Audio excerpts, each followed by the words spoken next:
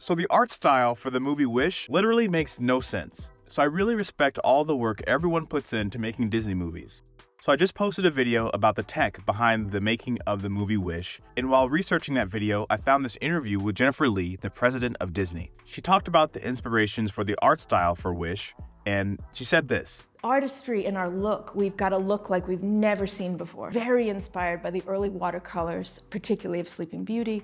So she said the art style is based on Sleeping Beauty and the watercolor paintings. When I first heard this, I thought she misspoke. But if you look at more interviews, she says the same thing. She says it here. A huge inspiration for this film was Sleeping Beauty. We really wanted to celebrate that watercolor style. She says it here.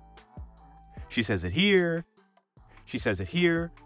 The whole team's always talking about the watercolor paintings of Sleeping Beauty, but the whole thing is Sleeping Beauty did not have watercolor paintings, so I don't know what they're talking about. So the background art for Sleeping Beauty is famous for being so beautiful.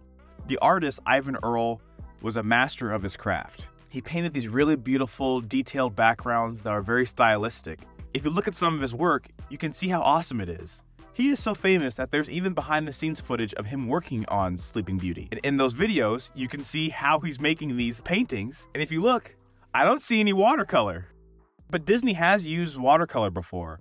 I think the first and maybe only Disney movie to use watercolor backgrounds was Lilo and Stitch. And those backgrounds, you can tell, look like watercolor. So yeah, this is just a quick video I wanted to make.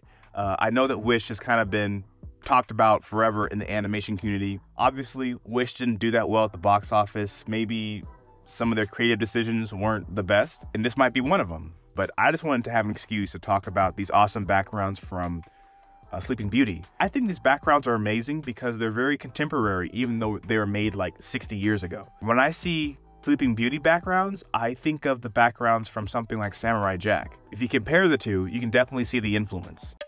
If you want to see more behind the scenes of animated projects, check out these videos right now, and I'll see you guys in the next one.